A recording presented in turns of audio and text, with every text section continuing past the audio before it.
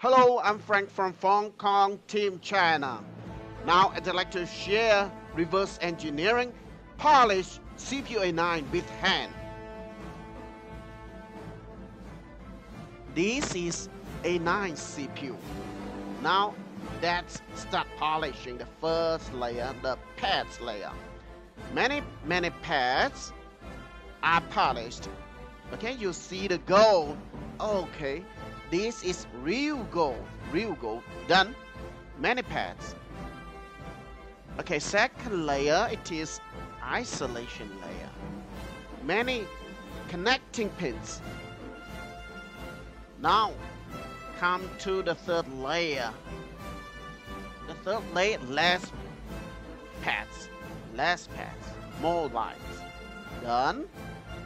The fourth layer also isolation layer.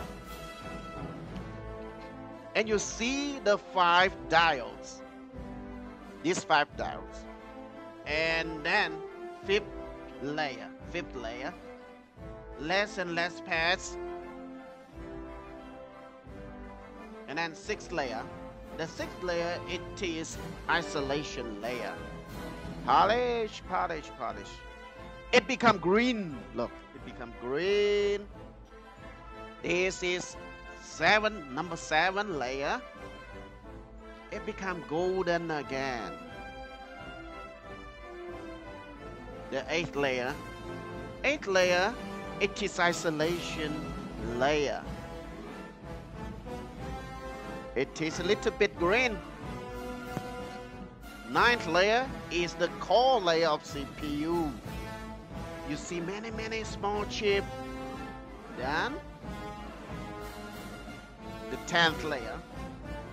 10th layer, also isolation layer. It is the layer to connect CPU and RAM. 11th layer. You see the RAM pads. The RAM pads at the sides. The 12th layer. It is the last layer of CPU. It is last layer of CPU. You will see RAM. Do you see RAM pads? Okay, that's done. Video is easy to make, but it is not easy to polish.